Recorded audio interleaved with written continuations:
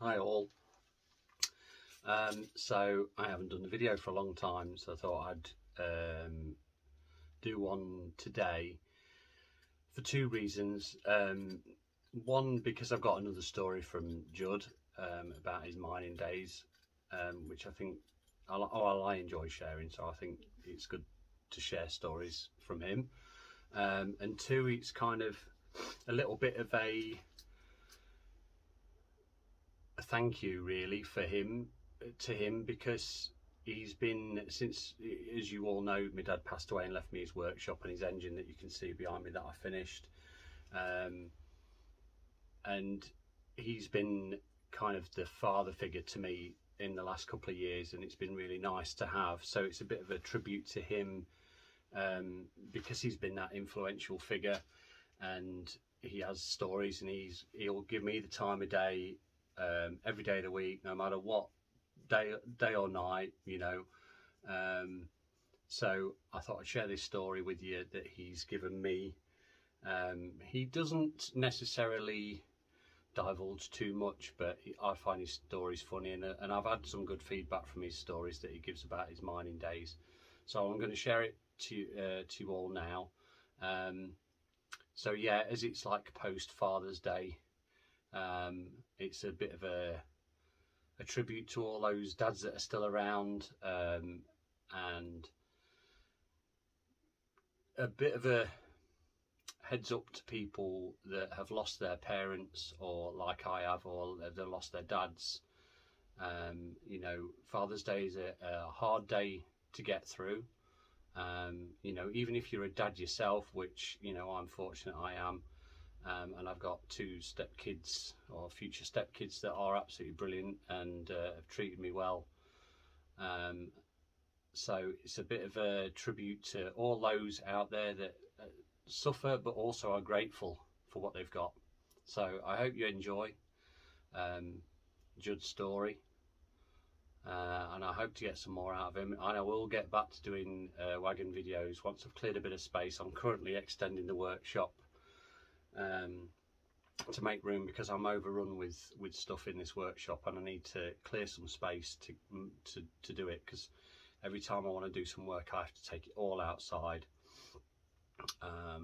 And like today's not been the best day, because it's been torrential rain, and then we get some sun, and it's not ideal. So I'm extending the workshop to give me a bit of space. So thank you for watching. Bear with me with projects and bits and bobs. I'm getting orders out as fast as I can for those that have ordered stuff. You may have seen, or you may not have seen, if I can reach them without getting too out of shot, I have some of these in stock. Now, you saw a post go out from myself and from Chris at the Yorkshire Wagon Company of the new cast, white metal cast buffer stocks, RCH style.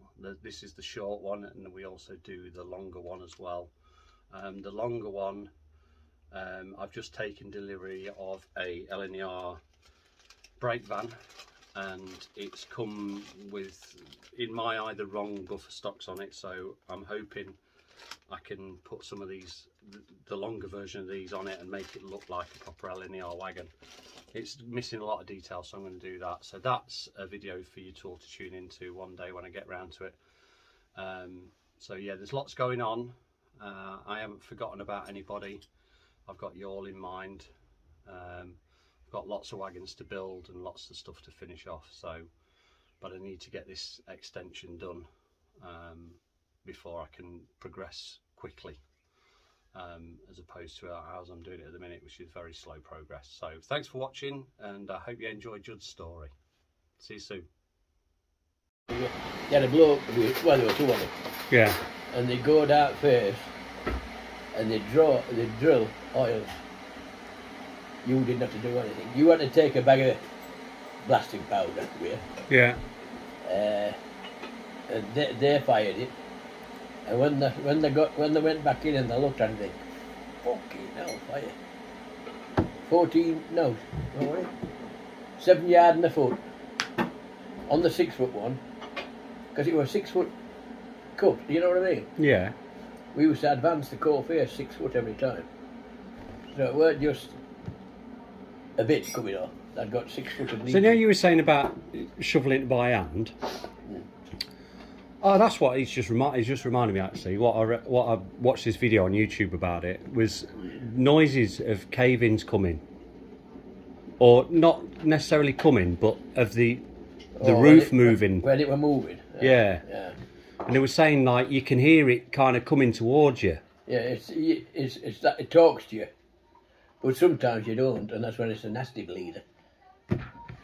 I mean, there were 1 or 2 killed like that. There was one at Brookhouse.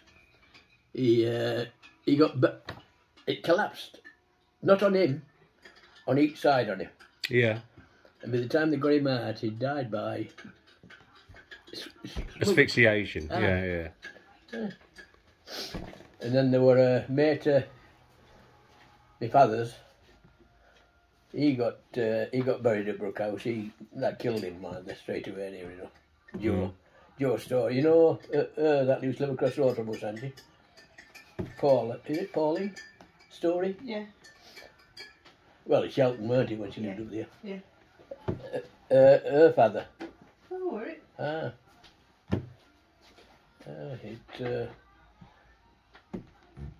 What's the noise like though when it's starting to creep? Well, to be quite honest, unless it's bad, you don't take any notice on it.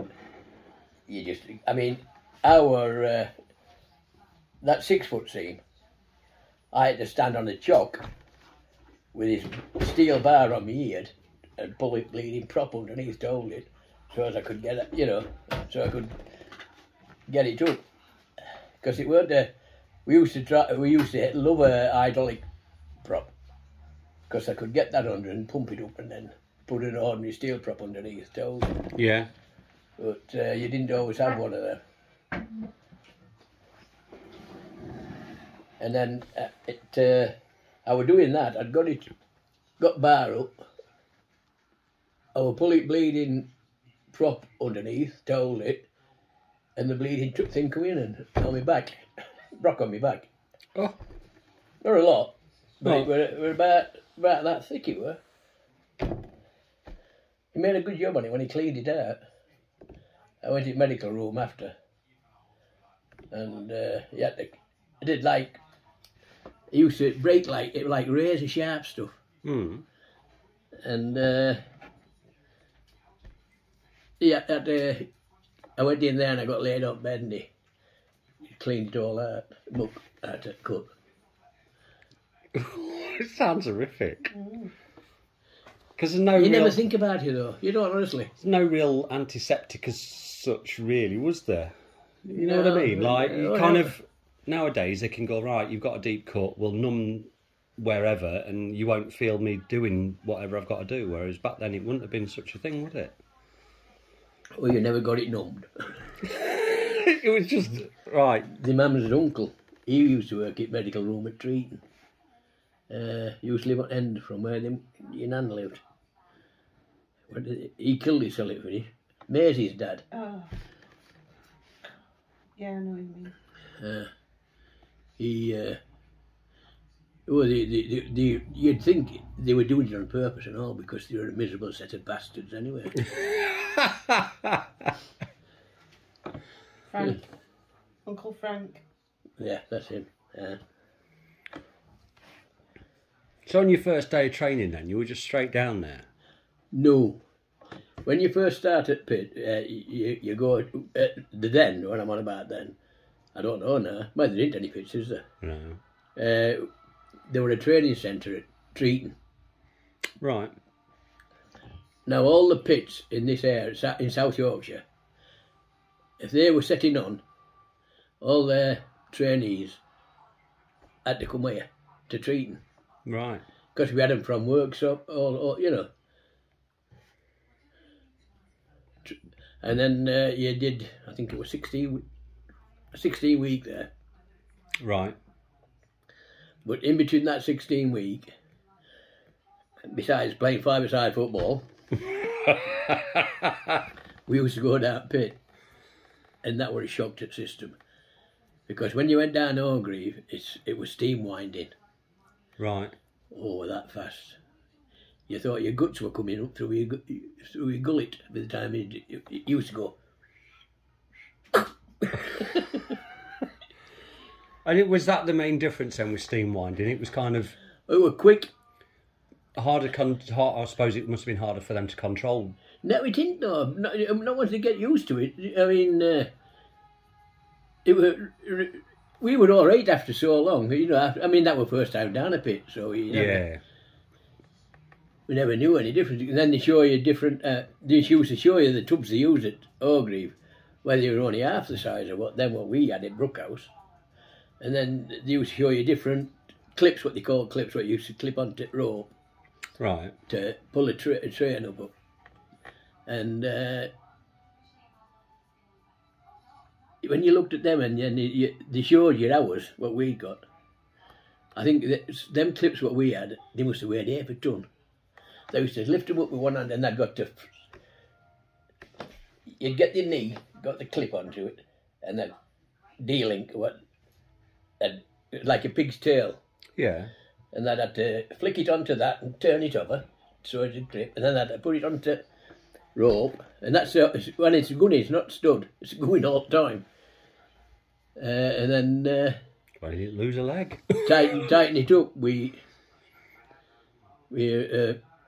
had a steel bar. You had to keep knocking it till it tightened. I mean, once or twice they got away. They were empties. Fullens used to come up other way. But that trouble with them at Fullens, when they had full, you had to... I'm trying to think how I can explain this. The one that come up before was stood here.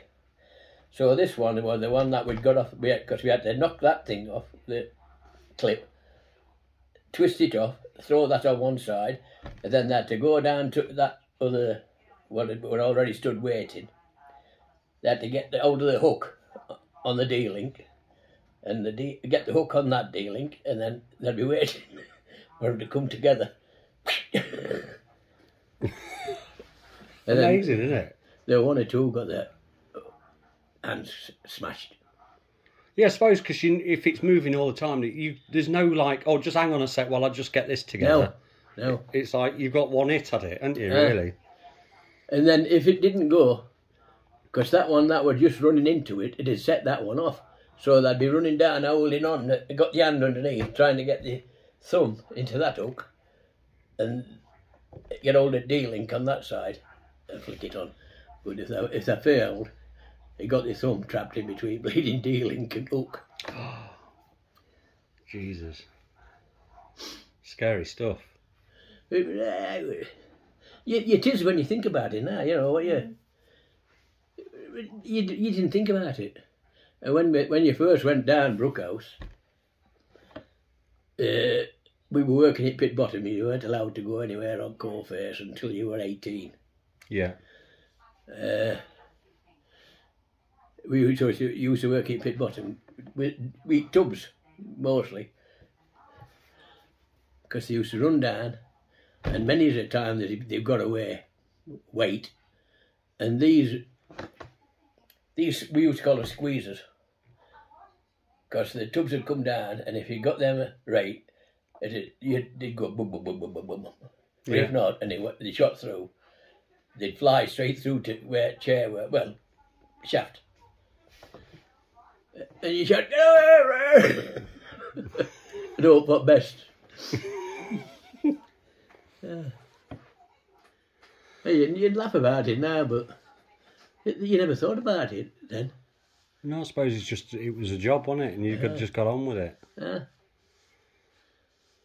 I mean, the last thing that's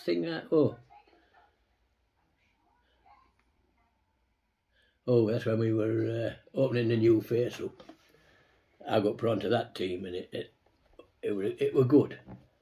But when I went back through the mother, I would never have gone back. They put me, sent me with Jimmy Dawson and his gang.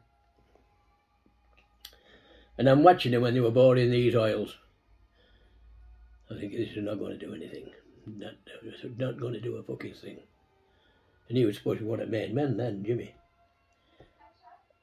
I says, anyway, we went back. He fired, it was Keith Lancashire actually, shot, well, he was other man then. We went back and it had hardly touched it. I says, there's made a fuck up of that. He said, couldn't I do any better? I said, yes. I said, I was doing this fucking job for years before that. I fucking come here, before he started work. Anyway, I drilled oils. We went back and it was clear all the way. Cunt, he says, cunt. Excellent.